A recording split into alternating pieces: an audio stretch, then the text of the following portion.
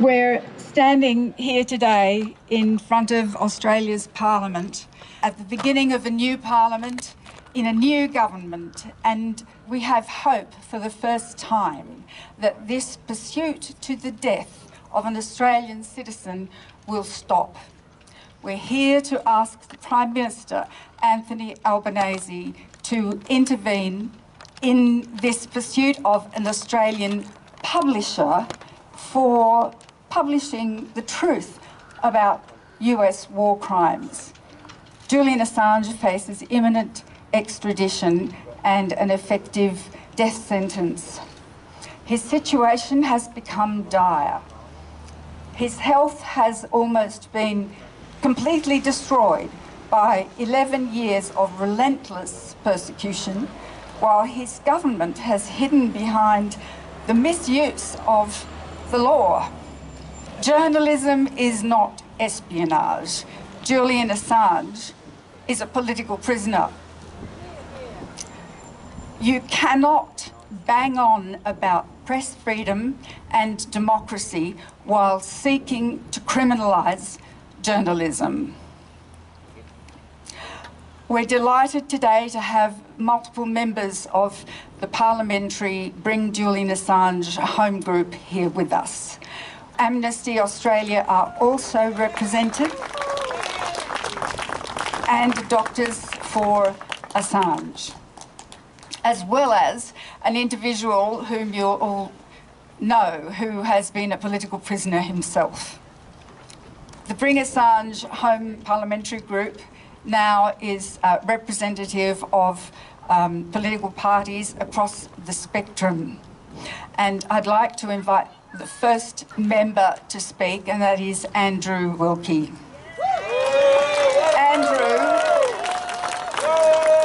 Andrew, the independent member for Clark in Tasmania, is one of the most highly respected politicians in the history of this country, really, for the principled stand he takes on every matter important to our nation. He's been a whistleblower himself, and he understands well the price that whistleblowers pay. And we owe him a great debt for getting together the parliamentary group and for expanding its ranks. Andrew Wilke. Thank you so much, Mary. When I talk in support of Julian Assange, I normally rail at the government, this government, the United States government, the British government, about the terrible injustice being meted out to Julian. But today I'm going to quite deliberately take a more sombre, a more grounded approach to my 3 minutes I've been allocated. And that's just to set the scene. Now, I first met Julian at the Melbourne Writers' Festival in 2004, when I was on a panel speaking about a little book I'd written about my own whistleblowing experience over the Iraq War. And after the session, this youngish, good-looking, blonde-haired fellow came up to me, and as best I can remember, that's how I describe him. A young, good-looking, keen fellow, and he picked my brains for a few minutes about how he might set up some sort of safe mechanism for whistleblowers to ventilate and publish the information they have. And we chatted for a little while, and then I forgot all about that. Until I visited Julian in Belmarsh Prison in February 2020, just as the pandemic was starting. And the man I saw in Belmarsh was not the man I had seen at the Melbourne Writers' Festival. By that stage, he'd been in Belmarsh maybe 12 months, virtually all of it in solitary confinement, following, I think, 7 years in the Ecuadorian embassy. And he was already a broken, sick man. He did his best to put on a brave face, but he wasn't entirely successful. I saw someone who clearly was suffering, was a victim of psychological torture, and was at wit's end. No wonder the UN Special Rapporteur on Torture, Nils Melzner, and some of you would be familiar with his recent book, has made it abundantly clear that in his expert opinion, Julian Assange has been subject in Belmarsh Prison to psychological torture. I can only try and imagine what his state is now and hence the urgency, the absolute urgency for busting him out of Belmarsh as quickly as humanly possible. So I take this opportunity one more time to call on the Australian government to urgently intervene and to fix this.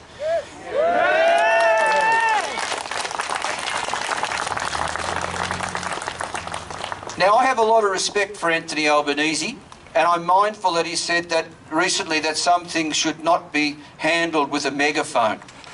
But frankly, we have given this government a fair bit of time now, and there seems to be no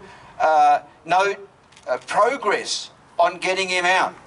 Now, I know Albo has got to manage mixed feelings within the Labor Party and among the left about Julian, but I take this opportunity to say to Anthony again, when you boil it all down, this is all about a Walkley Award-winning Australian journalist who published hard evidence of US war crimes, and in response the US wants to get even, and so long the UK and Australia have been happy to go along for the ride because they've put their bilateral relationships with Washington ahead of the rights of a decent man, a hero not a villain, and that is just plain wrong. Please maintain the rage, keep the pressure on the new government.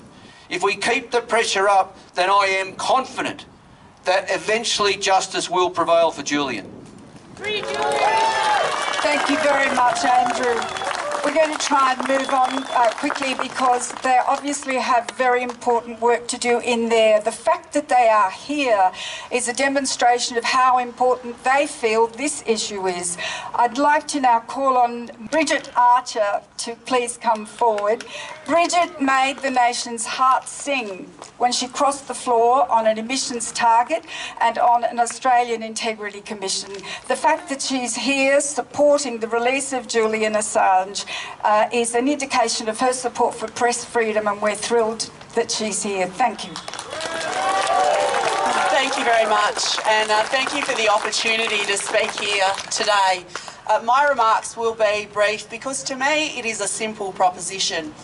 I joined the federal bipartisan Bring Julian Assange Home parliamentary group due to my ongoing concerns about the treatment he has endured over the past decade. There may be a range of views about the actions of Mr Assange and WikiLeaks, which can be debated, but at the end of the day, it's not the point. When an Australian is in trouble overseas, whatever the reason may be, it is the duty of our government to help them. It is not for us to sit in judgment. This is a question of mercy and compassion for an Australian citizen who has endured inhumane conditions and has suffered significant mental and physical challenges as a result of his ongoing incarceration due to this protracted battle. He has not been convicted of a crime, but has already served a lengthy sentence. I echo the words of fellow parliamentary group member Labor MP Julian Hill, who has said, "There can never be a legal solution to this case. It is inherently political." We have previously managed to secure the safe return of Australian citizens under difficult diplomatic circumstances, and we have a responsibility to do the same for Mr Assange. I called on the previous government to bring Mr Assange home, and I call on the new government to do the same. Thank you, Bridget. Please don't go, Bridget. I'm going to ask you to do the honours. If you could just stand by here. And Christin from Amnesty International, before our politicians start to head back up the hill, we are going to have a symbolic release of Julian. Many years ago, Julian Assange said that if wars can be started with lies, then peace can be started with the truth. The dove is the symbol of peace, justice and freedom. Our dove represents press freedom. Our dove is Julian Assange. And we call on the Prime Minister to bring Julian home. Make it happen.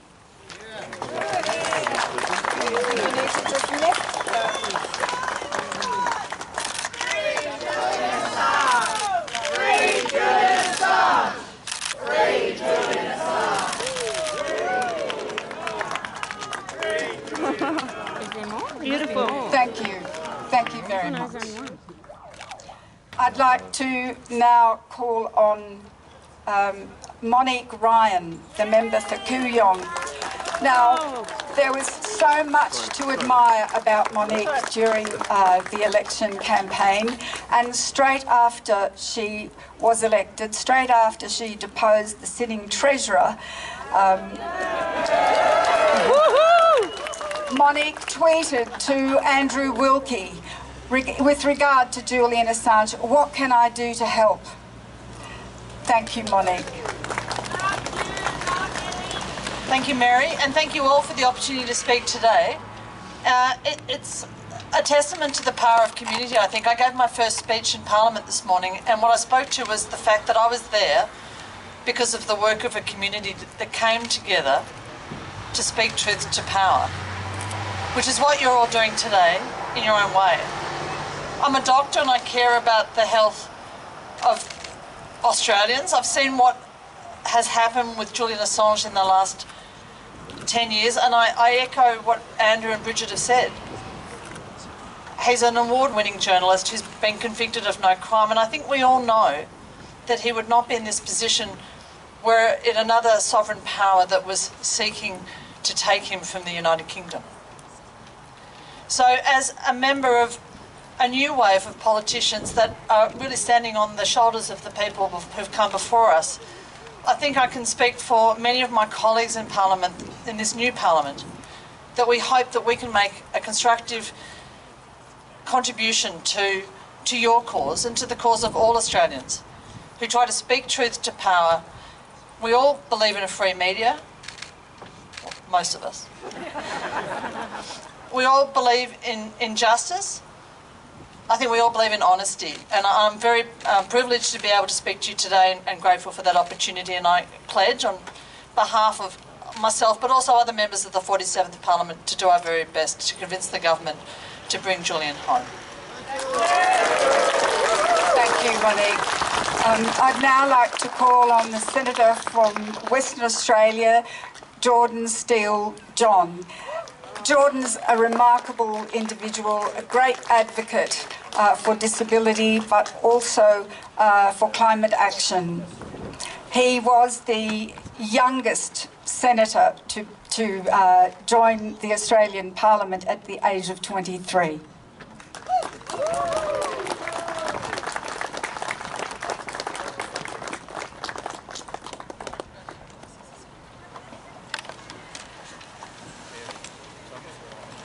Thank you so much, and let me begin today by acknowledging, first of all, the owners of the land upon which we meet, the Ngunnawal and Ngambri people. Pay respects to their elders, past, present and emerging, and acknowledge that sovereignty over this land was never ceded. Julian Assange today should be a free man. He is a publisher.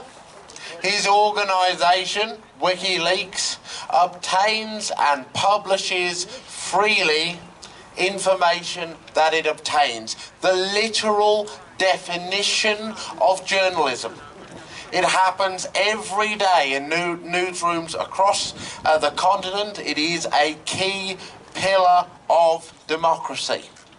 What he and WikiLeaks undertook was to expose horrendous war crimes covered up and concealed by the United States. And for that, he has been pursued. He has been persecuted. He has been imprisoned.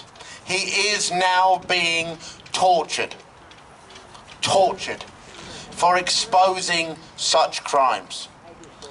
The current president and then Vice President Joe Biden admitted that the persecution and prosecution of Julian Assange was basically because he had embarrassed the United States. Imagine that. Imagine being found to have killed civilians in cold blood, covered it up, and then attempting then to imprison the person that exposed those crimes. How perverse, how morally bankrupt. Shame. Now, our Australian government, in response to the persecution of this individual and his organisation, has offered for more than a decade now platitudes. They've spoken about passive consular assistance, as though Julian was an Australian overseas that had simply lost his passport. Lost his passport, got a bit lost somewhere overseas. Failing at every moment to recognise the reality that this is an Australian citizen who has been forced to flee and hide and was finally taken into the custody of complicit nations ad hoc to the United States, and has been subjected, as the UN has spoken so clearly, to the psychological torture of detention. Now, at this very moment, Julian's life is at stake. Let us make no mistake. And democracy itself is at stake. The question before the Australian government now is, will it prioritise, finally, after all this time, the liberty and human rights of an Australian citizen, and in so doing send a clear message that Australia is a nation which will champion the freedom of the press, which will champion human rights, which will push back on the United States of America and call them out when they commit human rights abuses? Or will they once again remain silent and hide behind diplomatic protocols? That is the decision before the new Parliament and the new government today. The Greens, along every step of the way, have been in solidarity with Julian, supportive of WikiLeaks, and I'm very proud to be joined today by Senator Peter Whish-Wilson, who has been a constant ally and advocate of Julian Assange, and to build on the work of so many Greens MPs that have been constant in their campaigning for his freedom and for his liberty. So we join here today, gathered to advocate for the freedom of a fellow citizen whose bravery and courage should be celebrated in this nation, whose freedom and whose imprisonment is bound up with our own. As the dove flew free today, let Julian soon be free. Let him go home to his family who love and who miss him dearly. Let him begin to heal from the scars and the wounds that have been inflicted upon him. Let us finally turn our attention to the prosecution, to the holding account of those who fired the bullets, who pulled the triggers, who covered up the crimes. Those are the ones who must be held to account now. Every lever must be pulled. Every conversation must be had. Prime Minister Anthony Albanese must pick up the phone to the President of the United States and state clearly that it is the position of the Australian government that Julian Assange be free.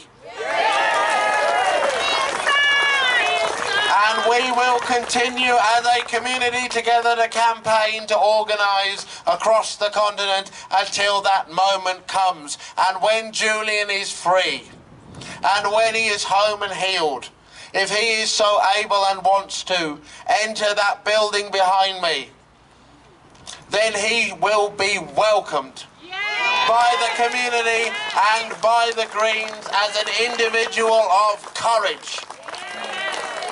A great Australian who, through his work, brought the sunlight of justice and the empowerment of truth to so many across the world. Thank you so much. Thank you so much, Jordan. I hope the Prime Minister's ears are burning. I'd now like to call on Senator Peter Whish-Wilson, who's been integral to this campaign. He's been a strong supporter of Julian from the beginning, and There are few people that have made as big a contribution to this as Peter has. Thank you, Peter. Thank you, Mary. I'd certainly like to acknowledge the contribution that you made. And in fact, many of you here today, same faces that I've seen for years at rallies, the organisers of today, a big thank you. 4 years ago, Julian's dad, John Shipton, came to visit myself and Andrew Wilke in Parliament, and we're the only two MPs back then that would meet with him. And it's great to see.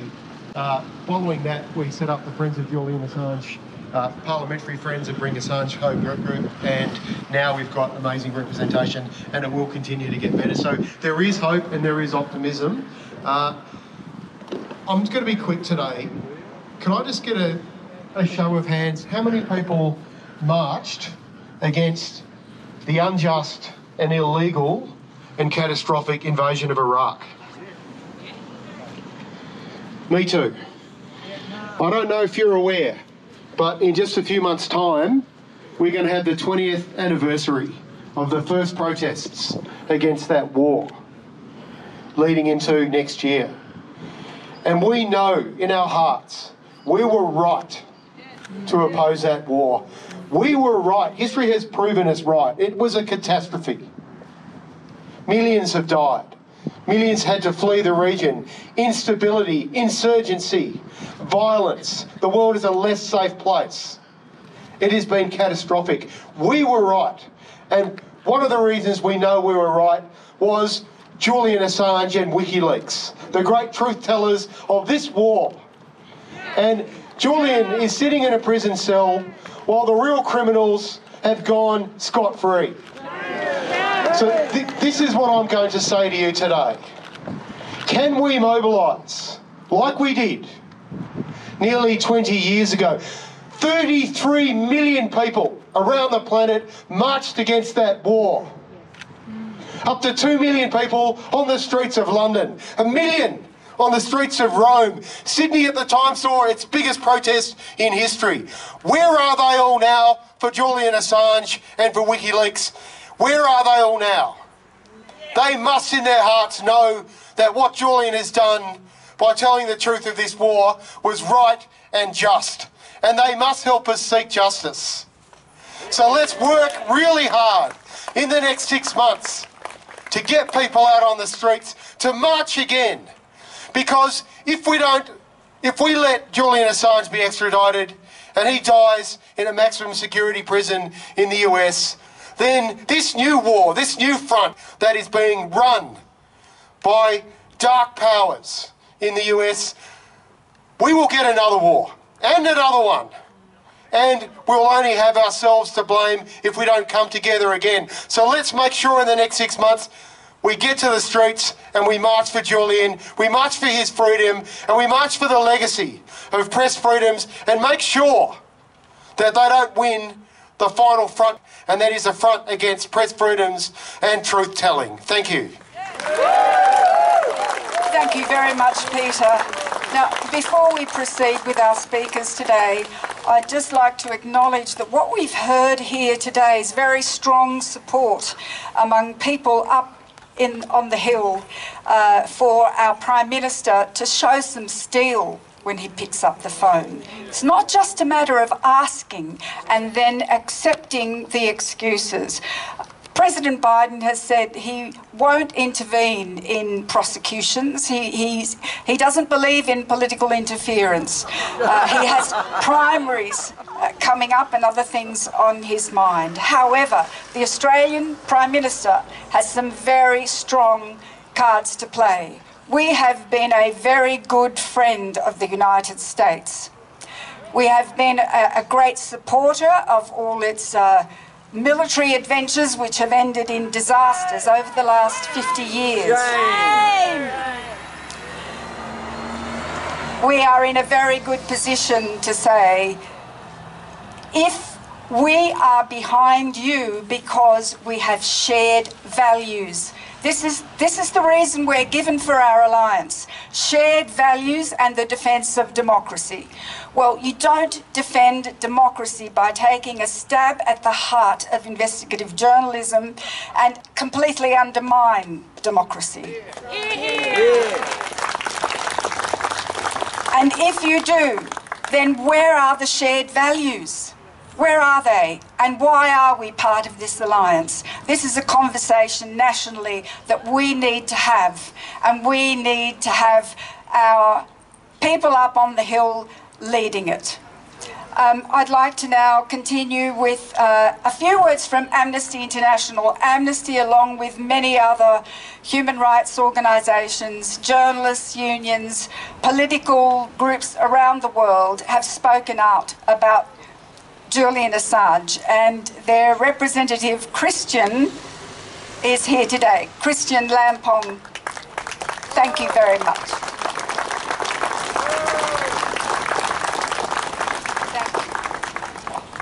Thank you very much for having this opportunity to speak on a very, very important occasion, which I think is not only an Australian opportunity to advocate for justice and freedom in the world. In a time when we feel there are a lot of fissures in terms of global interactions, in terms of the health of our common democracy and what we call shared values. I'll speak to 3 points, and I'll reiterate our position on the Julian Assange, which has been consistent, principled, and never changing. As an individual, I have enjoyed and benefited from the protection of what I call a special country, Australia. I felt that these particular qualities is something that should be enjoyed naturally by everyone, let alone an Australian citizen, and not to even say someone that is being demonized when they are supposed to be celebrated. I want all of you to know that it's not just an Australian cause. Julian Assange is a hero, and he is a global hero that should be celebrated. And the likes of people like Nelson Mandela in their own right, and all other global advocates for justice and freedom.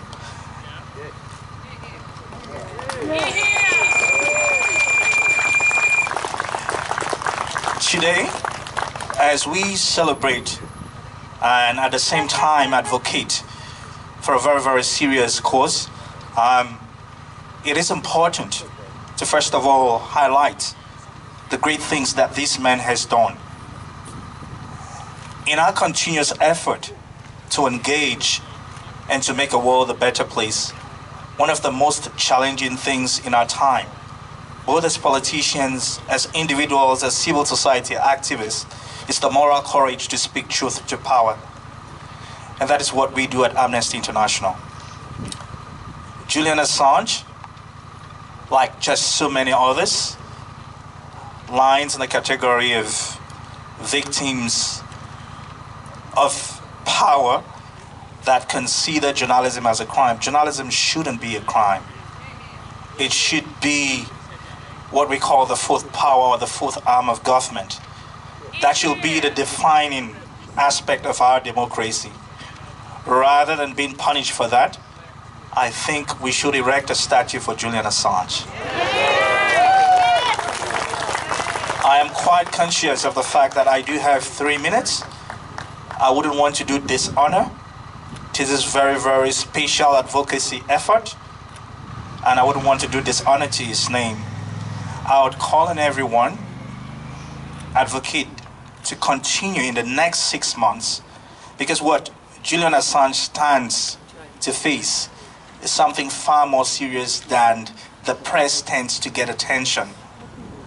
We can speak about this in our communities, in our churches, wherever that we think that the urge for freedom is something that is valued. And I would conclude by emphasizing that the position that we hold is not a personal reflection. The United Nations, which represents the states and the nations of the world, has clearly made a declaration to the effect that keeping Julian Assange is a violation of his human rights. It goes clearly and glaringly against the optional protocol on torture and the treatment that Julian Assange is getting and is most likely to get should he be extradited to the U.S. is going to be inhumane, degrading, and that's not something that Australia stands for. That's not something that the free world stands for. At a time when we face an assault to Ukraine, and at a time when we think that we need more powers of good to align, causes like this should be something that mobilize the efforts for good. So I would say free Julian Assange, and I would once more reiterate our collective will that the present government, in its declaration that it wouldn't use megaphone diplomacy, we just want to appeal whatever pressure, whatever patterns or whatever method this government seeks to use. We just want to invoke or reiterate to the government that the release of Assange, having a free man and a good free man, is something that's not good just for Australia, but it's good for the world. Thank you very much. Thank you, Lamberg-Fyong. Thank you very much. I spy David Shoebridge, the new Senator for New South Wales. Thank you very much, David. Thanks so much, Mary.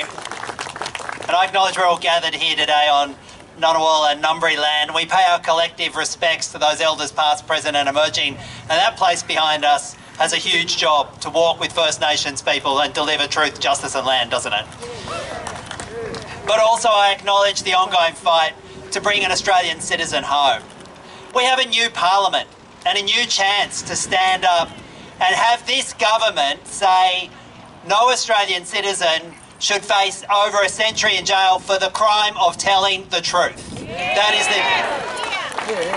I find it astounding the way in which our government has been complicit in the ongoing persecution of one of our citizens, a citizen journalist whose crime was exposing the war crimes of the United States and the war crimes of one of our allies in wars which we were involved as well.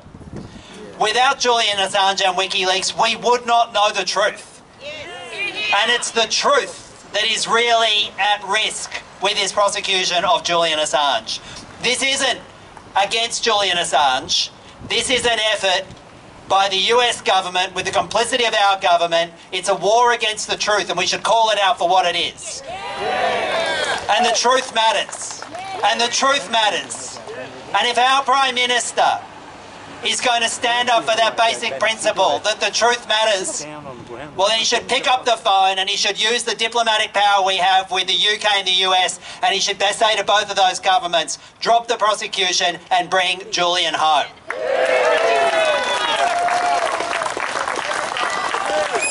So I know you've heard contributions from my Greens colleagues, Jordan and Pete, and I've got to say I've watched their ongoing work in this place, not letting this issue be dropped. And I'm grateful for their work and I'm grateful for their advocacy. But I can tell you, as I look around this crowd, I am grateful that there are so many Australians who care about this. I'm grateful that you've come down here to Canberra in the first week of this new parliament and made sure that Julian Assange and the truth is on the table in the first week of this parliament. So I can tell you this as a Greens MP, and I'm the Justice spokesman for the party, that we will not stop until our government steps up for Julian. We will not stop until our government steps up for the truth. And I want to come back here in a few short weeks or months and celebrate Julian Assange coming home, celebrate the truth, and have a victory for decency over war, for truth over lies, and for citizens and the ability of citizens to learn the truth, Because I see this as a very clear signal to anybody else in this planet, any one of us. If you stand out and call out the war crimes of the United States, if you stand up and call out the war crimes of Australia or the United Kingdom, after they come after Julian, they'll come after you.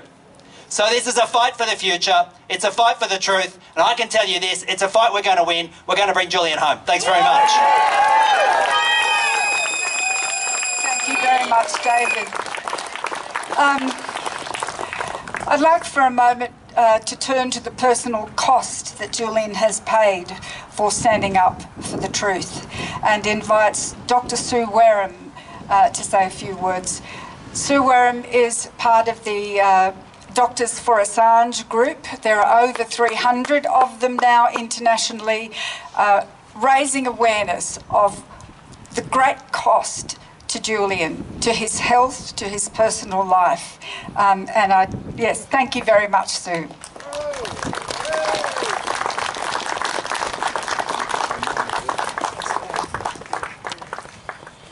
Hello to you all, and I would like to initially acknowledge the traditional owners of the land on which we meet and pay respects of all of us to their elders past, present and future. It's a great honour to be here among you and to stand in solidarity with each of you and with the people in Parliament, with Julian Assange's supporters around the world, and especially, of course, with Julian Assange himself, because there are few people on the planet who are paying as heavy a price as he is for telling us things that we have a right to know, things that are done in our name. And as we all know, Julian has been detained for over 3 years in addition to his time in the Ecuadorian embassy. Much of his time has been in solitary confinement. He's been convicted of absolutely nothing, and he is being persecuted because another country, the United States, wants to charge him on political charges. How can Australia credibly point to other nations and the war crimes that they commit when we allow treatment of a man like this, who has simply exposed the crimes of our ally, the United States, in Iraq and elsewhere? Doctors for Assange, as Mary noted, has over 300 members around the world who are increasingly concerned about the state of Julian's health, both physical and mental, especially since his reported mini-stroke in October last year. With a history of prolonged exposure to psychological torture, and now a planned extradition to a country which is totally ramping up the prospects of suicide, then what's desperately needed now is proper attention to independent attention to healthcare, proper healthcare to protect his future and his health. Doctors for Assange wrote to the United Kingdom Home Secretary in June. It was the latest in a series of letters to all the three governments involved, stating clearly that his deteriorating health must be considered in her decision, Priti Patel's decision regarding extradition, and the letter stated in part, under conditions in which the UK legal system has failed to take Mr Assange's current health situation into account, no valid decision to approve his extradition can be made by you or anyone else. Well, that was all to no avail. The approval was granted despite his deteriorating health condition. We call yet again on the Australian Government to intervene without further delay. What more does it take for an Australian Government to act decisively to protect this Australian citizen who is a political prisoner who is in desperate need of protection? The message that the United States and the United Kingdom need to hear from Australia loudly and publicly, the messages are simple. Assange's life is at risk. Extradition for political charges is not acceptable. He must be released, he must not be extradited, and he must be brought home. Thank you. Thank you very much, Sue. Now, it's clear that administrations do intervene when they want to. This government has dropped the prosecution, the appalling prosecution against Bernard Collaery. The previous administration decided not to pursue the ABC over their stories based on material that was allegedly leaked by David McBride. However, the whistleblower is still being pursued. And I'd like to invite David Shoebridge to say just a few words about David McBride, who's with us here today. The main thing I wanted to do was acknowledge the presence of David McBride, an extremely brave whistleblower. David.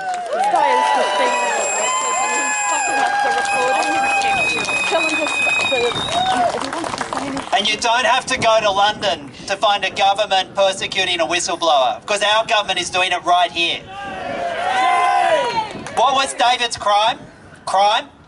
David's crime was blowing the whistle on war crimes in Afghanistan by the Australian Armed Forces. And for that he has been persecuted and continues to be persecuted by the Australian government, by the former government. So we've seen one prosecution against a whistleblower get dropped. And if we care about the truth, not just about what the US does, but what about Australia does, well, collectively, let's make the same demand to drop the prosecution against David and to drop the prosecution against the truth. So can we just collectively give a big cheer and shout and thanks to David for the bravery of telling the truth, knowing full well what would come against him. David, thank you. Thank you very much. Now, we have messages from Julian Hill, from John Shipton and Gabriel Shipton, but before we go to the messages, I'd like to invite our final speaker here today, and that's James Ricketson. James has been a political prisoner himself. He knows the price that you pay when you are imprisoned for well, the wrong reason, for no reason in his case. James has written countless letters to Australian Prime Ministers, Foreign Ministers, the American President, and I don't know that he's received a single reply.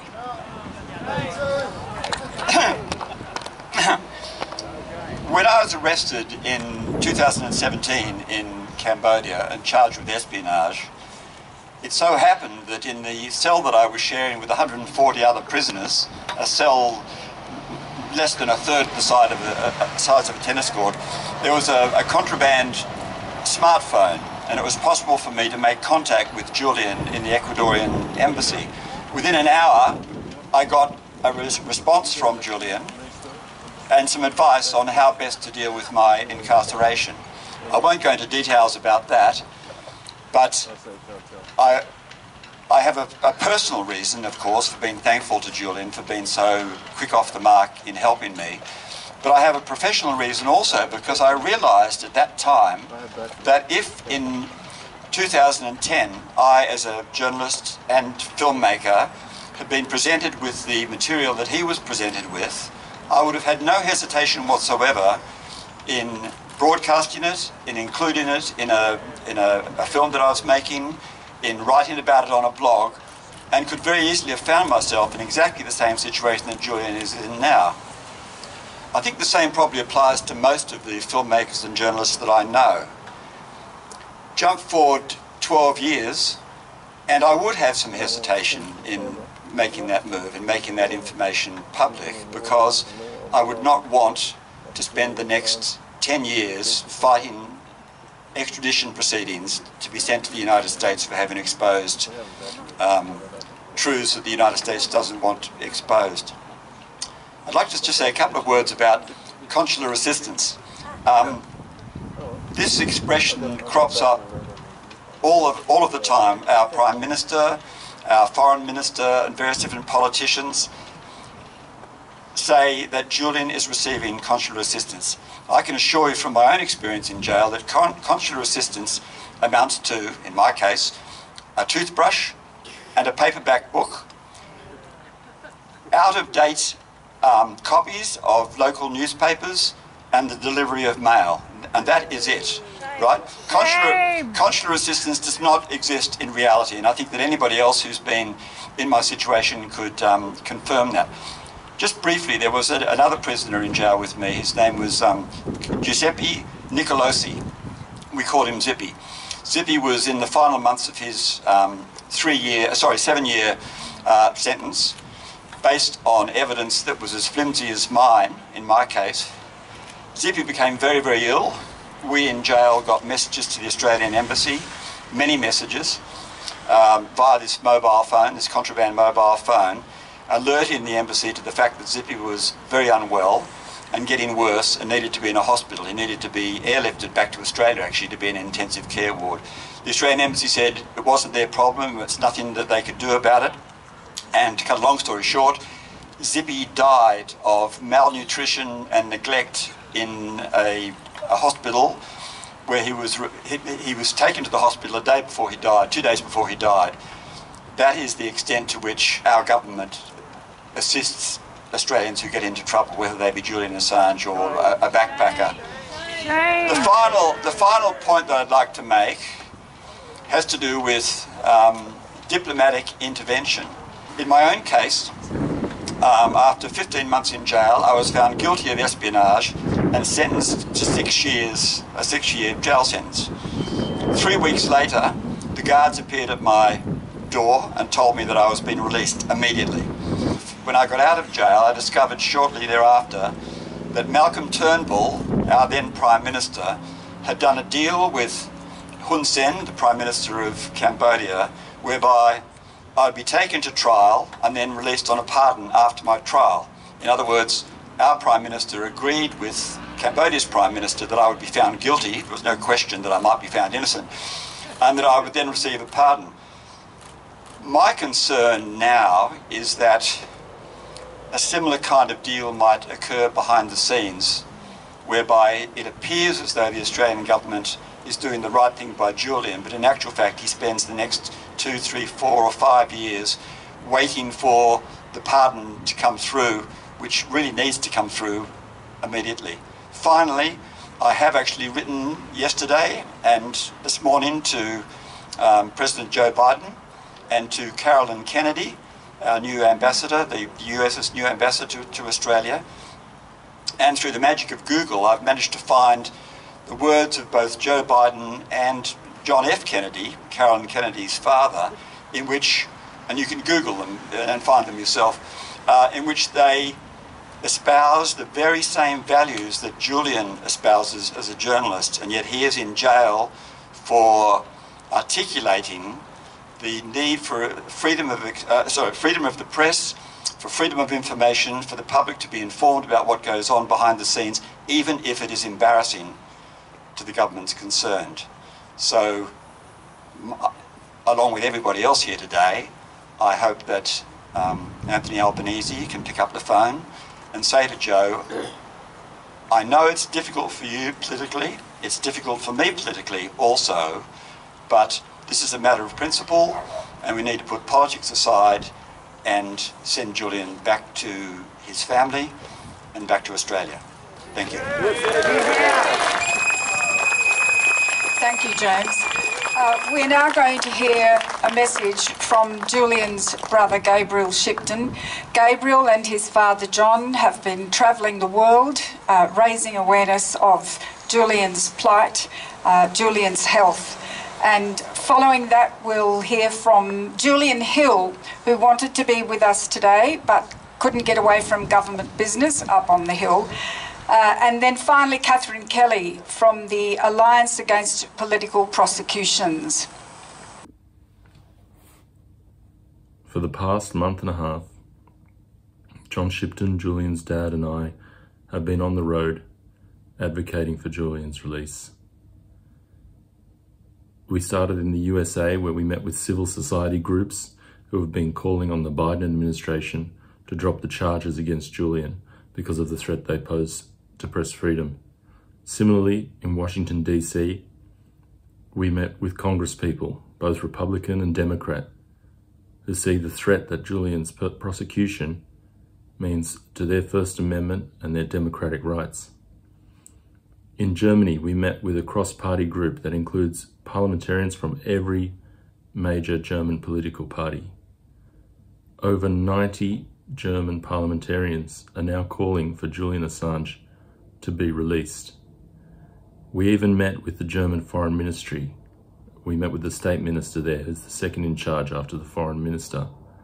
So Germany are very concerned, even the German government, are very concerned about the threat Julian Assange's prosecution means to their journalists.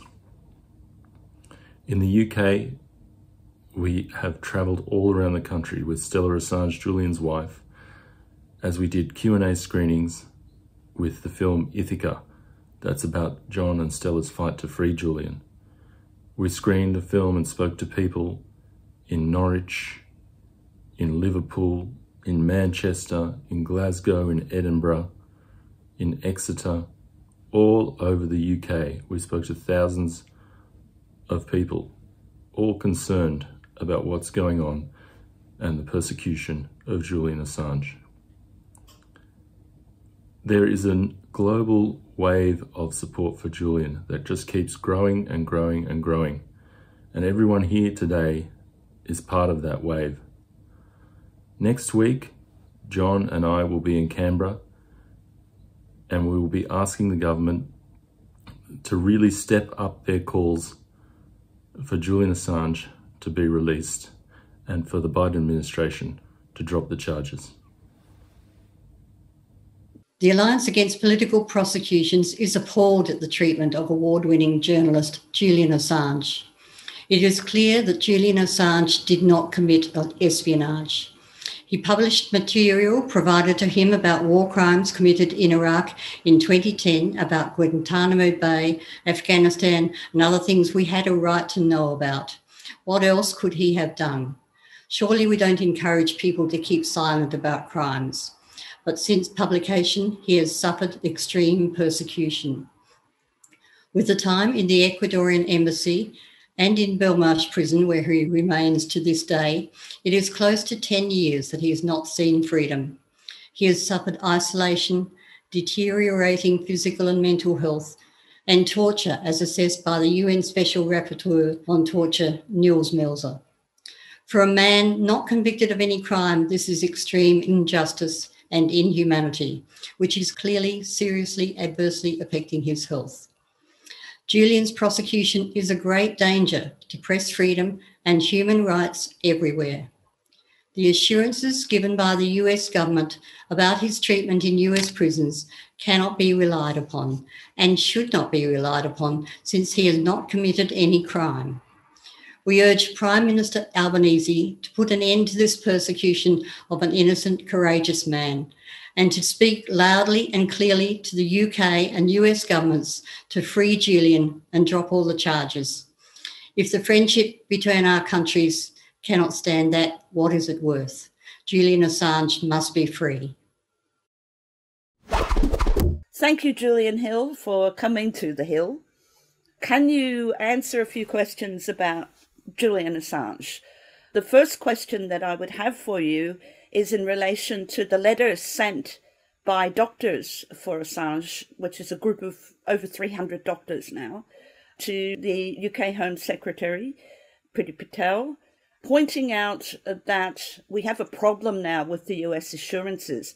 They were made, the doctors say, in relation to a prior health condition, which was mental health. And since then, on the 27th of October, he had a minor stroke. And the doctors are all saying that this is more often than not a sign that a major one is on the way. This has never been discussed in the courts, even though it happened when he was attending his appeal. He was in Belmarsh prison, but I'm pretty sure they had view on him, and Mary Kostakidis and I saw him. All of the journalists had view on him. So this is a real problem, because one of the expert witnesses, Yancy Ellis, said that in the William G. Truesdale Alexandria Adult Detention Centre, or ADC, where Ellis said Julian will most likely go, there are no doctors and no real medical facility, while one of the doctors for Assange, former surgeon, Dr. Arthur Chesterfield Evans, said that if he has a major stroke, he will need, and Jill Stein backed that up, also a general practitioner, that he will need emergency room treatment for a very dangerous and delicate procedure within 3 hours. Now, if Julian is locked up for 22 hours a day in isolation, and he has this stroke, he may not even have a chance of being discovered. And according to Dr. Arthur Chesterfield-Evans, after 4.5 hours, it's really not worth it. There would be no chance of recovery. What are we going to do about this situation, Julian? Look, thanks, Kathy. And I want to thank everyone who continues to speak up for Julian Assange and defend the principles that we're fighting for. In particular, speaking up for press freedom and pushing back on what this is a blatant attempt to do, which is chill the free press. I also want to acknowledge the many community activists, community leaders and community organisations that continue to put in effort around Australia, but in other Western democracies. And the efforts of the 300 doctors. I received that material some weeks ago and have forwarded it on within the government. It is deeply concerning, and I, like many Australians, were appalled at the British court's decision to approve extradition, overturning the initial decision, and deeply disappointed, though sadly not surprised, by Priti Patel, the UK Home Secretary's approval of the extradition. Extradition is always, in democratic systems, a political judgment to make ultimately. And extradition, in my view, a principled view, should not be approved for what are inherently political crimes. They're matters of principle, which I've stated before. Now, I understand the reasons from speaking to his legal team why Julian has to date rejected consular assistance from the Australian government. It may be time that position is reconsidered, because it is frankly very difficult for the government of Australia to get involved in these issues and try and seek assurances and push for assurances around health issues when consular assistance has been rejected. I'm not meaning that to be an inflammatory comment, it's just a statement of fact. And I do understand why to date that consular assistance has not been taken up and why there hasn't been trust in that process. But the medical evidence is deeply worrying about his current health conditions, and it would be appropriate for the government, should we be allowed to do so under the consular assistance banner, to get involved and seek greater assurances around the conditions in which he's currently being kept and any future conditions around medical treatment. That's what I'd like to see. I'm sorry, to be clear, what I would like to see is the prosecution dropped, extradition not approved, and the matter brought to a close. And the Australian government has been clear before and since the election that the case has dragged on for long enough and that the matter should be brought to a close. They were words enough is enough that the now Prime Minister Anthony Albanese have used before the election, and we continue, so I'm assured, to express the government's view to the UK and the US about our position. Thank you, Julian Hill. My second question concerns an article in Declassified Australia by the lawyer Kelly Tranter, who submitted Freedom of Information request to the Attorney General Department. And she received documents regarding a prisoner transfer protocol. There was a lot of stuff that was redacted in what she was handed back, and that was in relation to key risks and mitigations. What we could see there really principally concerned what happens after Julian is extradited, goes through perhaps 10 years of the appeals process, and finally, we don't want this to happen, but if he gets convicted, then there is some kind of loose agreement that he would be allowed to apply to serve a sentence in Australia, where America would dictate how long he is imprisoned here. Now, we are very concerned about what's hidden behind this black rectangle of redaction. The question that Kelly Tranter poses is, she would hope that one of the key risks is suicide. In fact, that's the one that she draws attention to. She also puts in a quotation from Professor Koppelman, who was one of the expert witnesses for the defence. He's a world-renowned psychiatrist, and so was another one, Professor Quentin Dealey. However, there were two other expert witnesses on the prosecution side, and all four were in agreement that Assange presented a moderate to high risk of suicide, not in the US, but in the UK. What was stated in the quotation from Koppelman, and this is something that I've been aware of because, and Mary Kostakidis as well, because we have been in the courtroom for the last 2 years, we remember very clearly this being said, and this troubling me for some time, that once Julian's extradition became imminent, he would find a way to complete his suicide. And this view was accepted by the magistrate, Vanessa Barreto, from the lower court. Now, the problem is, and Kelly Tranter points out, that because these assurances are about conditions in the United States, they are immaterial if he's going to commit suicide in the UK, if he never makes it out of there. So what can we do about this? Sorry. I'd just like to add something to that. There is an application to the Office of the Information Commissioner to have the redacted material released. Now, one reason that I think that should be approved is that how can we have a guarantee, given the complexity of this case, its duration, the avalanche of misinformation that has surrounded Julian and the case for the last 10 years, how can we be confident, we as journalists who are pretty well expert in the case now, how can we be confident that our diplomats have been well or accurately informed about this? Shouldn't the Office of the Information Commissioner say yes to scrutiny, even if it's by a limited number of people who are given clearance for that purpose? Just to make sure, just to do the fact-checking, that's all.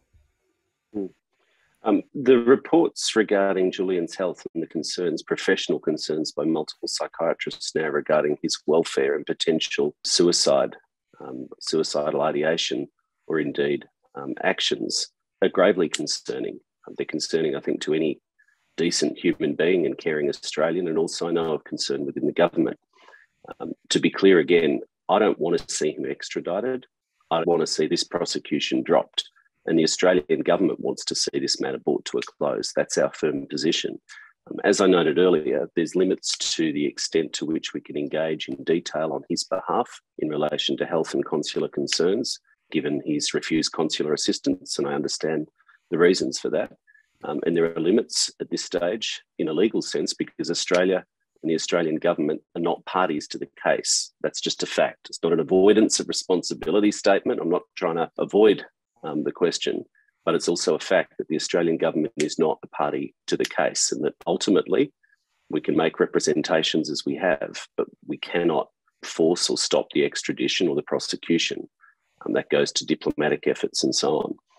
Look, with regard to those documents, I had a look at them. I thought that much of the article and analysing the context was very robust. I thought some of the framing was probably a little bit over the top, and it's entirely normal that documents are released according to the FOI laws.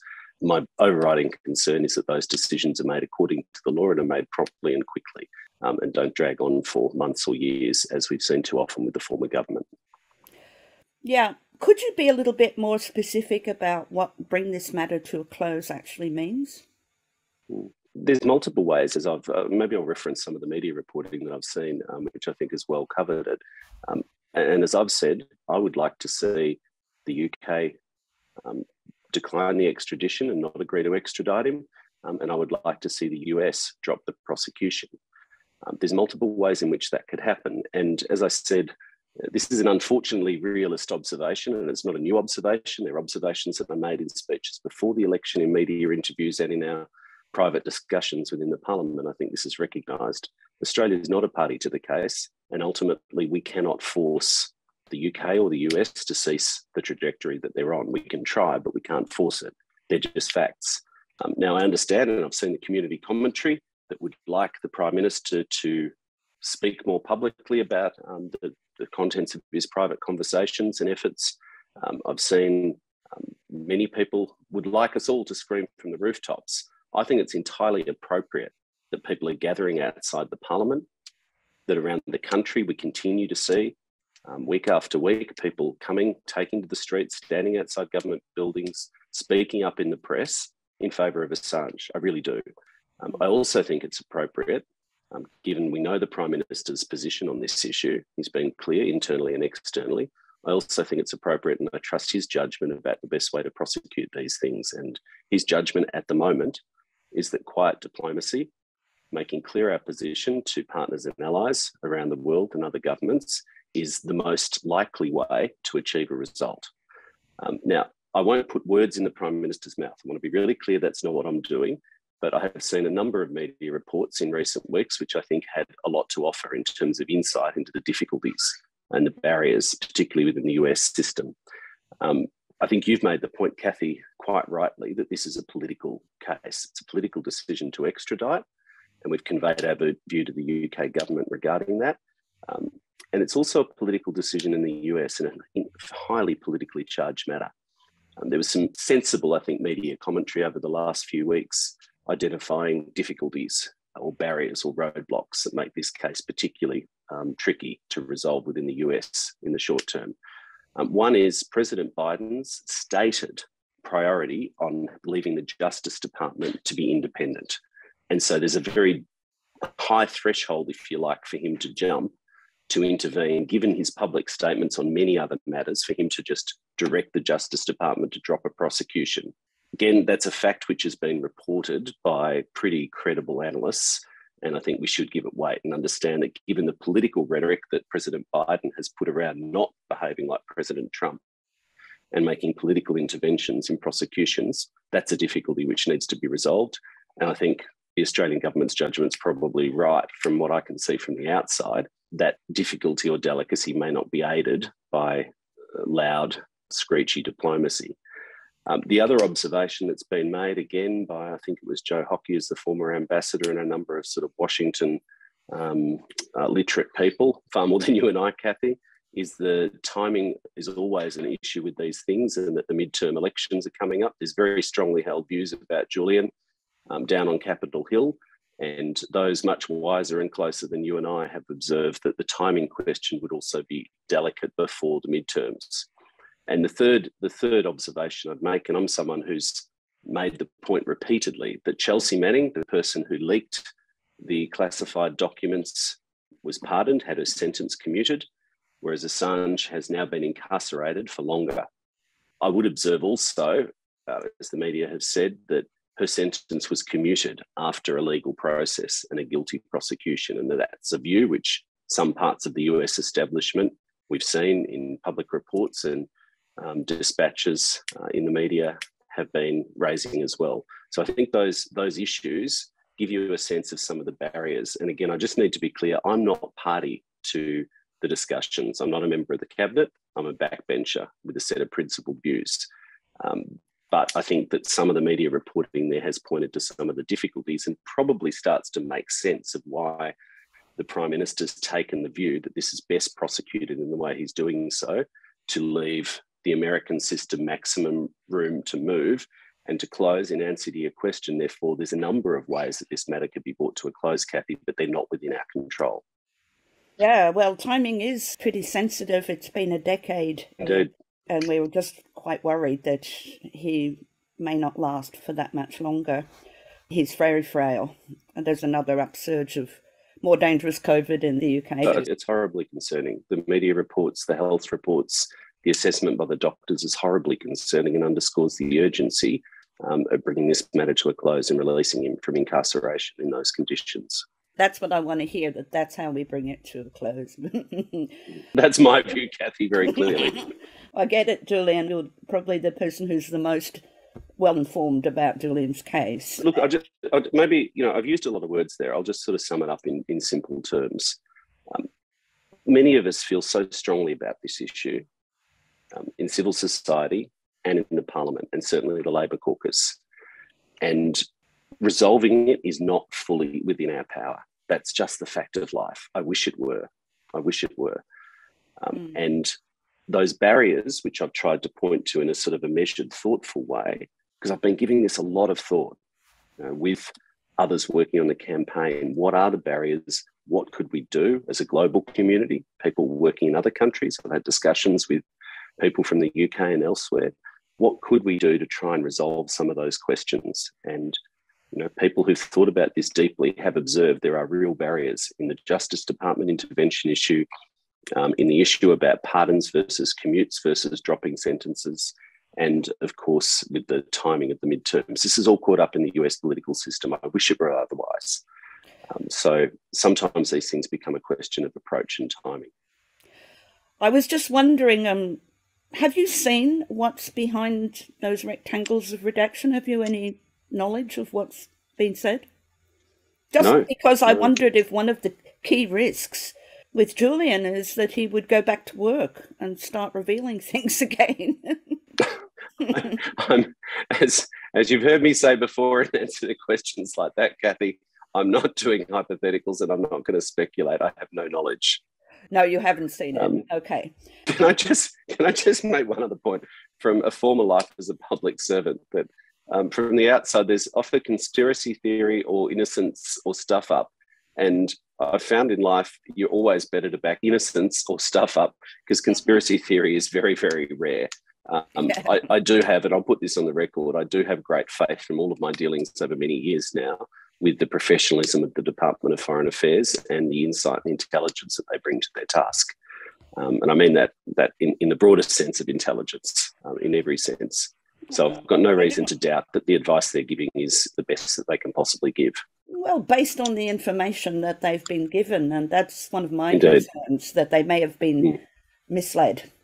We don't know, and we can't know unless the Office of Information Commissioner will agree to let at least some people see and fact check what's in there. Can I just move to the US now? So there's almost a ray of sunshine here. There have been some proposed changes to the Espionage Act by squad members Rashida Tlaib and Ilhan Omar.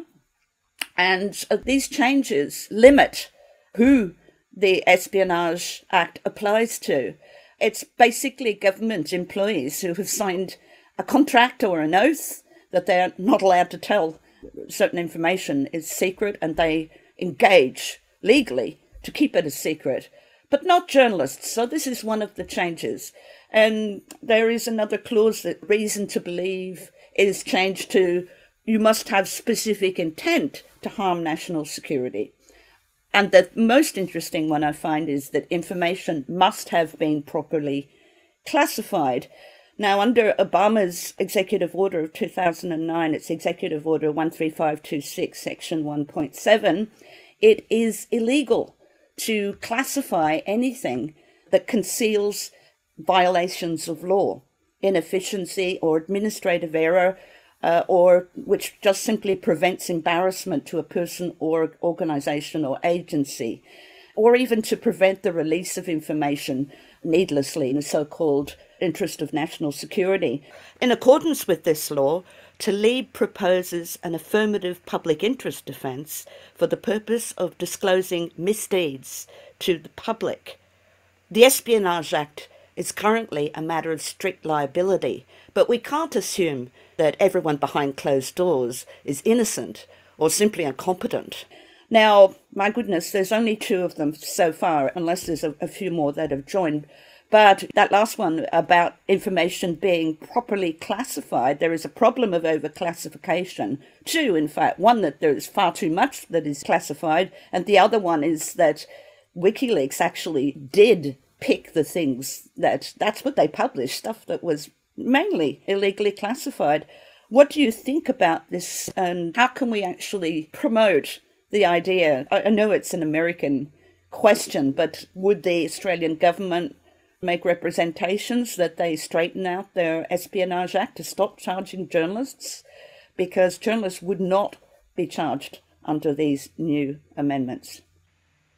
Yeah, I'm no expert on the US espionage or legal framework, and as I think you implicitly acknowledged there, the Australian lawmaking system, intelligence architecture and legislative architecture, and indeed the laws themselves, are fundamentally different from the US system. They're a presidential system with 2 co-branches of government, hence a lot of the legislative architectures just fundamentally different because it also goes to the relationship between Congress and the administration. So I don't think I'm in a position to comment on in any great detail, and it would be highly unusual for the Australian government to be advocating specific legal changes one way or the other, or getting involved in the legislative system of another country. Are we going that way too, though, in, being too draconian about what people are entitled to know? Well, I think, as I said before, there's a freedom of information regime in Australia, which Labor put in place. We've been very critical in opposition regarding the resourcing in particular and the time taken to make those decisions. Yeah. And I'd hope to see that we can make prompter, fairer decisions. There will always be things, should not be a radical statement, particularly in the security area that we're living through. Threats of terrorism and so on are not fantasies of the intelligence agencies, sadly, as we've seen so often in the world. They're real. There will always be things that cannot be revealed publicly. There will always be a need for some government secrets. The question, of course, is where you draw that line and making sure that things are done according to the law that applies. So I think that our commitment to making the FOI regime work is important, as is strong and ongoing oversight of the intelligence agencies and the security sector.